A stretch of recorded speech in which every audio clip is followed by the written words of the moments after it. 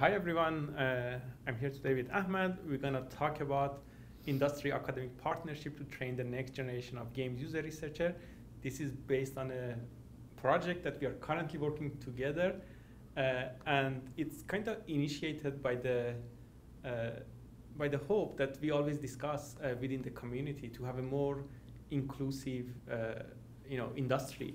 And to be honest, games user research is actually doing quite good as a community. We have the mentorship program, we have all these talks are accessible, we have the library of loads of talks on YouTube that everyone can see, but we always can do better. And what we are trying to do here is through training.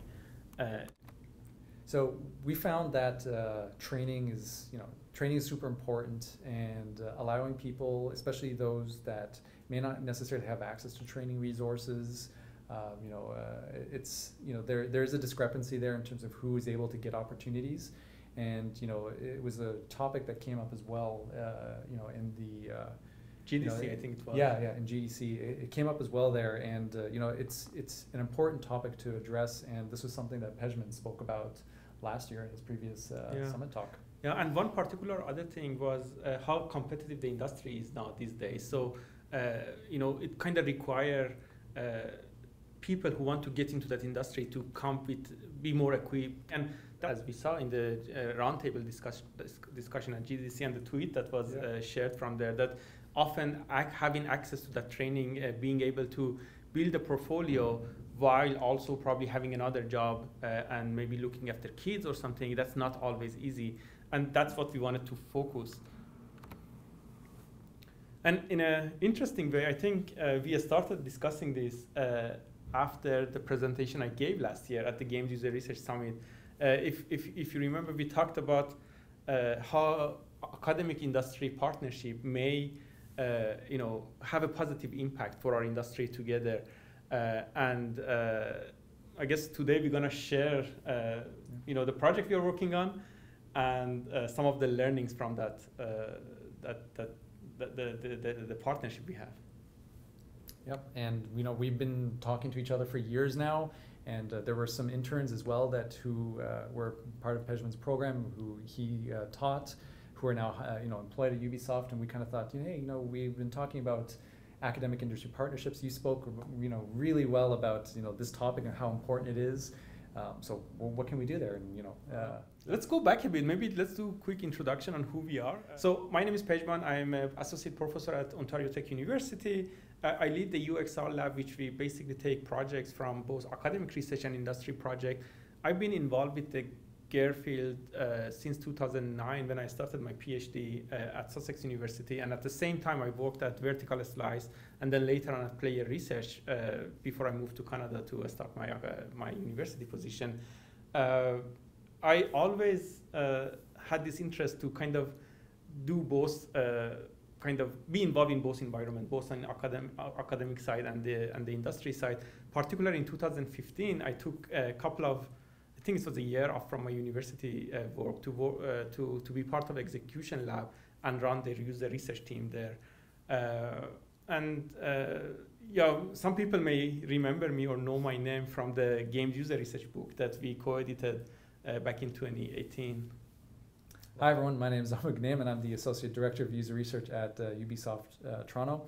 I've been at Ubisoft for getting close to 10 years, gone through a bunch of different roles within user research, and now obviously managing a fairly large user research team that's responsible for supporting our local projects here in Toronto. And part of that focus has always been sourcing and looking for talent in Toronto, those that are as a challenge, those that are both interested in video games and understanding of user research or research practices in general, who are interested in looking at player psychology. It's not an easy thing to find, and it's been a bit of a challenge for us. So, putting these two things together and addressing our backgrounds is kind of an important area in terms of leveraging what experience we have to kind of address the need there. One thing I remember, I think first we met in, I think it was 2015. So we've been kind of talking to each other, knowing each other for the last 6 years before we get to, and we always wanted to work together, but finally this opportunity came across, and I'm glad that we did this. Today, we're going to talk to you in detail about how our partnership, and we've broken that down into going over a little bit, the goal, context, and challenges, so you understand where we're coming from. Then we're going to go into detail in terms of what we've built together as a case study, and then we'll talk about lessons learned, really focusing on just some of the benefits and what and how you can get involved in what it can provide. I want to go back to kind of the initial vision that we all shared, that to have a more inclusive industry, and kind of maybe breaking it down a little bit on what does that mean, which kind of starts, I guess, with in recruitment and hiring practices, in promotion practices, but I guess these are all impacted by how we do better gear training at the first place, so that when we have candidates come to the hiring or promotion, they have a competitive profile to work in such a competitive industry, I guess. I wonder how many, you get many applicants usually, and I think selecting them and identifying them is often it is a challenge. Challenging It task. is a challenge for sure. Yeah, so I guess the key thing we want to focus today is on what does that better training or better gear training mean, and how our partnership try to address this.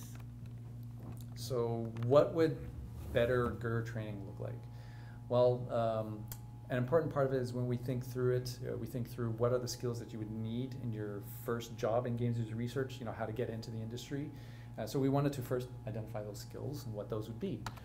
Then we wanted to take those skills and structure it, provide a framework or at least a plan to learn those skills, something where we could also reproduce it, because we're both very, very busy people. So we wanted to be able to reproduce it across different groups as well.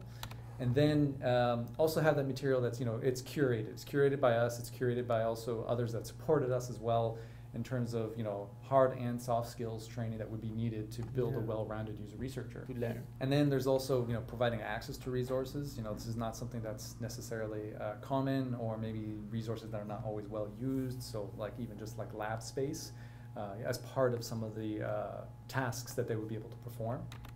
And on the note of tasks, we want to make sure that those tasks they're meaningful, and that they're able to kind of learn in a safe environment, that they can make mistakes, and really that they're also receiving some actionable feedback from us as mentors, something that they're able to learn from, and again in a safe way, and they can kind of iterate and understand the different layers of analysis. And it's also really important that they also have some financial stability while they're learning, because I think we all know that you may want to learn these things, but you may not necessarily have the time or the ability to do so because you need to work elsewhere or something like that. So allowing them to focus on just learning GUR foundations was important. Exactly. Yeah. The thing is, these better training is not actually that easy to achieve. And we're going to talk about some of the challenges that we feel that students or research graduates may have when trying to get these needed training. So if you look at universities, I guess most training and courses are often maybe only cover general research topic without getting specific into game or games user research. And when it comes to assignments and tasks, they are obviously related to the learning material and learning goals or learning outcomes, but they miss the connection with the industry needs and industry practices. Again, instructors might be are often experts in their particular topic, but they may lack industry knowledge or industry practices to provide those actionable feedback to help students in being able to build that competitive profile for industry job. At Ubisoft, this was something that I've noticed, and I believe this is something that others will notice too on the industry side, that when it comes to hiring and training, there's a big commitment that goes into it, right? It's expensive, it's time intensive, you're also taking a risk on a person. We want to be able to make that as risk-free as we can, and obviously that's not feasible. So that is a challenge, and we wanted to be able to kind of address that need. And there's also, there may also be less opportunities to practice and to focus just on those foundations, because at the end of the day, sometimes we have a position open because we're trying to fill an opening or to backfill a position. People move around, right? And at the same time, we also have very tight production deadlines, and we want to be able to have impact as user researchers, so it may add additional pressure and therefore cause less opportunity.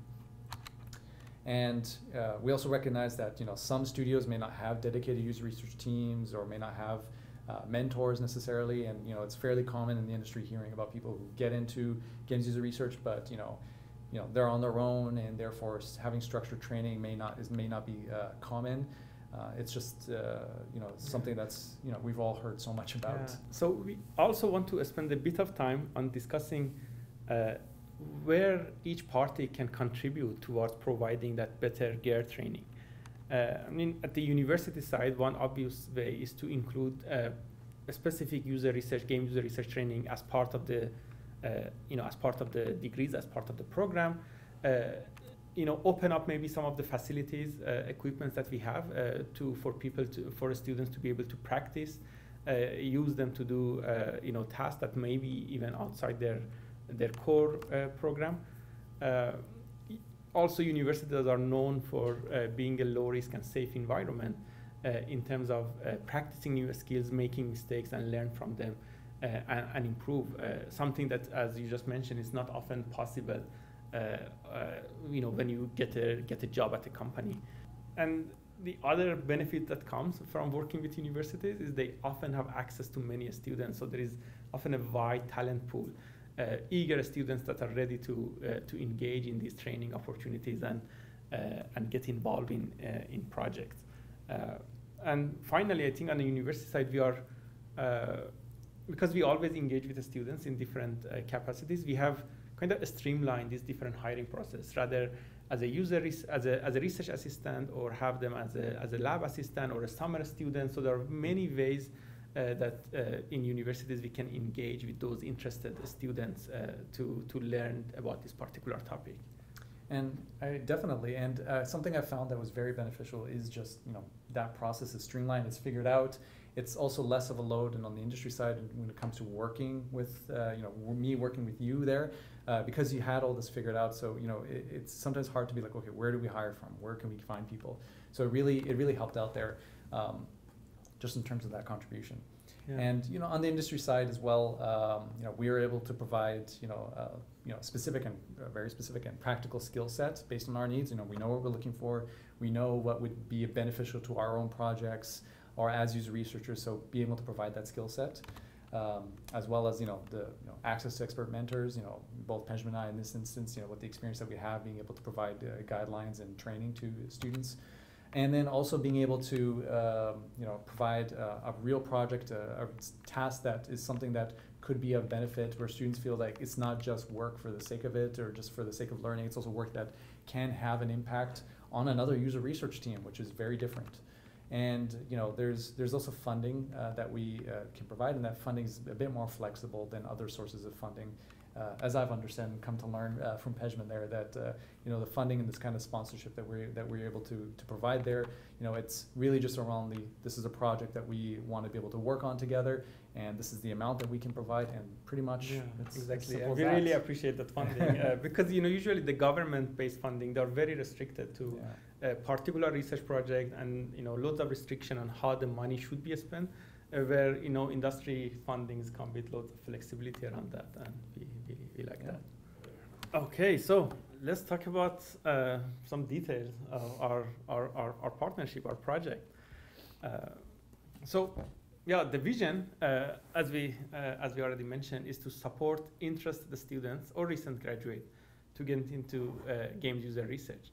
And by support, we basically wanted to provide them access to experts, ourselves and your team of experts, access to the training, resources, equipment, cool projects, real meaningful projects from Ubisoft, and as well as we talked about, we wanted this experience to be funded so they can focus on this and not worry about finding another job or working part-time or in the evening, so they can dedicate their time on learning games user research skills and practice that, and hopefully make a really a strong portfolio when looking for their job. We're gonna discuss the format a little bit, as I said, with the hope to that format might be replicable for, if any of our basically listeners, want to do similar initiatives. And we have spent quite a bit of time, Ahmed, to figure out this format now. A few weeks thinking through how would this work. So we basically ended up creating what we call work unit, which is a 12 weeks engagement, and that aligned with the university semester. And in each of those units, we wanted basically to have 3 key parts or bits. Like there is a training, there is a work, and then there is a presentation. Yeah. So we thought, we're gonna start with each of the work unit. We can do like 1 or 2 weeks training, where students get access to those material that we prepared for them. A couple of other presentations that we actually recorded together. Yeah. And then we had this idea of 3 work sprints.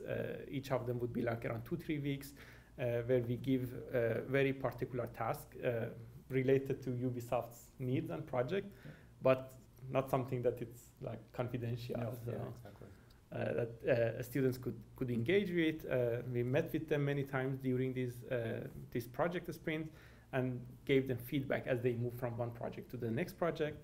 And then at the end, there is a presentation that they are going to deliver to Ubisoft team, I think next week. One other thing we should probably mention is this different level of training. So the setup, we wanted, as we said, to make it flexible both for on our side and also on the participant side.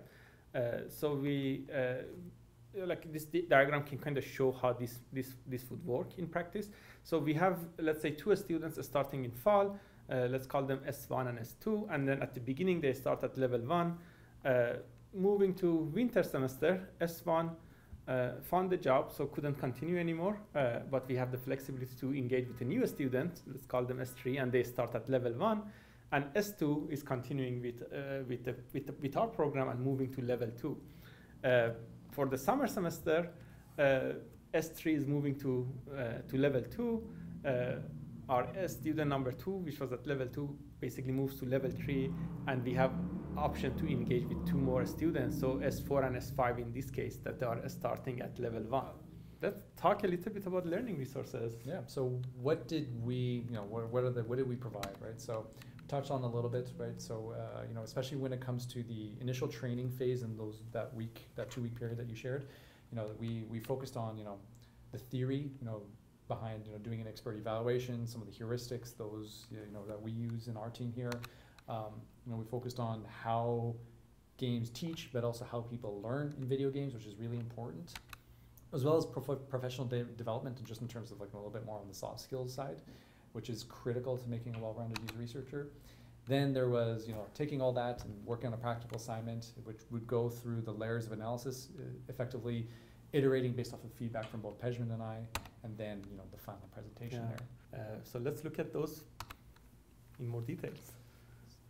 So yeah, and going into detail here on the expert eval, we shared some resources there, and some papers and the theory. We're going to game flow, playability heuristics. You can see there in the picture, you got the tenants and trap cards there. Games user research book. Yeah, the games user research book.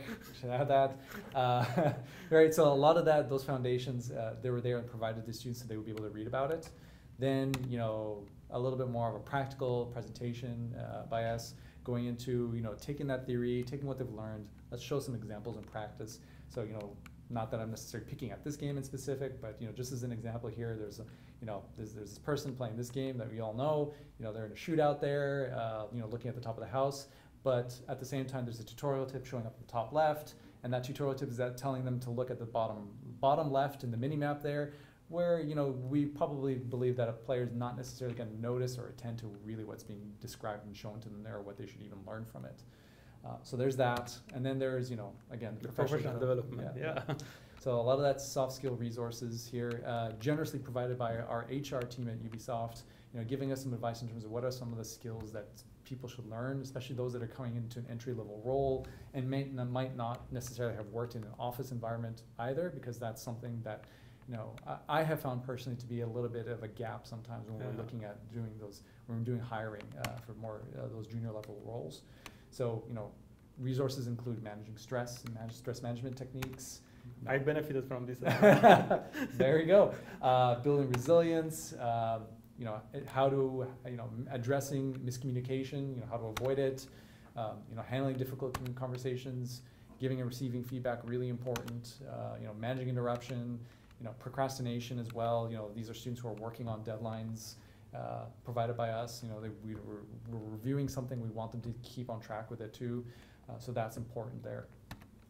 And then, so all of that said, they take what they've learned, take all the soft skills training, take the hard skills training as well, take that, apply to a competitor analysis, and as Pejman mentioned, something that is risk and leak free. It was something that's easier for us to justify, especially in terms of the contractual agreement between both of us, between our two institutions. And then, it's also something that we wanted to justify as well that would be of relevance either to Ubisoft or even to, my team at Ubisoft too, the user research team. And then all of that then culminates into a final presentation. Yeah. Cool. And just to conclude our presentation, we wanted to highlight some of the lessons that we learned so far, because this is still an ongoing project. We are kind of right in the middle of it. But so far, we thought to kind of provide a summary of what we think are benefits of such partnership.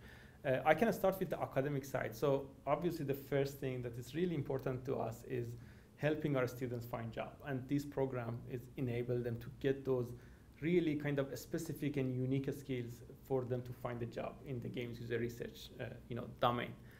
I also think it's beneficial for all the instructors who are involved with this, both in terms of providing some of the industry practices and perspective for their teaching that they may apply to other courses, or for their research, just to see like what are the type of questions that the industry participants may have, and then maybe provide a lens for their research through those involvement. Usually the research grants that we get from government, as we mentioned, are quite restricted, and we often have less restriction when we are engaging on industry projects. One thing that was important for me as well, that we have a really nicely equipped lab at Ontario Tech, but we don't often use them to the full capacity. So this partnership basically allowed us to use those nice equipments that we have that are often underutilized. And on a higher level, I think my university, or in just general university, love this type of partnership. They always want to make their program, make their instructor, make the stuff they do more relevant to the industry. Having students finding job is often one of the metrics that our university are being evaluated against, and kind of diversifying the source of funding they receive, like from the government and from the industry, is something that's often also important for universities. And some of the benefits that can be provided to an industry here from something like this, I found, and I very much appreciated, was now we have a direct hiring pipeline, right? That's something that's kind of rare to have, I would say. It started earlier on, but now we've kind of cultivated that relationship through this kind of program here, through this partnership, so that now we have students who can go through it. They're trained on the foundations of games user research. These are people who also have received and iterated on feedback from us. Exactly. Which means they've got experience receiving and iterating on feedback, right? Which is, not everyone has that. And maybe not necessarily within the context of this field. And then they also have presentation practice, right? They're effectively delivering their own top findings to us, and then they're iterating on that feedback, right? And that's some directly tangible experience that's useful. And I think one quick thing there is you also get to know them outside that kind of interview process, like over a course of 3 months, 6 months, as you work closely with the potential candidates. And in addition to that, it also provides additional opportunities for research, right? As a user research team, we have to prioritize often the work that we do, for our local projects, and that's not always going to be, some R&D initiatives. It's not always going to be necessarily looking at competitors. We don't always have the time for it. So, doing this kind of work with students and in this partnership, it's less risky. It's not as confidential, and also students can offer a different perspective too, right? These are people who they've just learned the theory, and they're asking a lot of questions, and there's benefits to be had from that too. And expanding on that further as well, on my end, we're providing training resources, we're providing our practices in terms of how we do things, as well as the underlying theory. And again, questions are being asked, and those questions are useful. It's thinking through, why is it this way? And that's a good question. There are some other lessons that we learned that we wanted to share, and those are often related on how to navigate such contracts. So setting up, these sort of partnership between these two relatively huge institutions wasn't something easy. I should say, actually, I tried a couple of times to work on a similar project, but always it was through the lens of R&D and research, and there were a lot of complexity regarding the confidentiality. Can we talk about this? Who gonna owns the IP? Like that was something that always the discussion when we are looking at R&D project. But through like a training-related partnership, we were able to navigate, through some of these complexities. Like in terms of publicity, both organizations are quite happy to talk about this. We also wanted to maybe touch on expectations from both like us and also our organization, and how much support they actually provided us with. Yeah, there was a significant time commitment for both of us there, and being clear about those expectations and how much time we were able to dedicate, and also designing in a way so it's flexible was really important. That's kind of like something that we learned from, and exactly. I appreciate it again.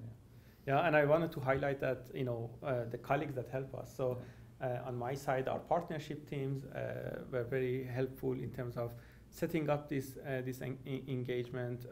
My colleagues who kind of provided some of the learning resources and some of the videos, and I know on Ubisoft side we benefited from HR team, we benefited from the communication team. And then even like this, the presentation they made for us, the recording.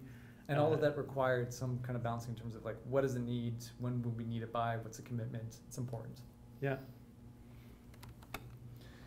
So what can you do? How can you get involved in something like this? How can you kickstart something like this? If you're in a position, either on the academic side or on the industry side, if you're in a position where you feel like you would be able to do this, or you have an interest in doing this, what can you do there, right? So, one of the things that we thought of was, we touched on this, research and R&D initiatives, they're not the only path of opportunity. Again, these things, they have a lot of contractual complexities, and sometimes just having a partnership, and sometimes making that partnership just between two individuals in this instance was a little bit more flexible, and framing it as a partnership instead of an R&D initiative was actually really important, just in terms of the approach you wanted to take there.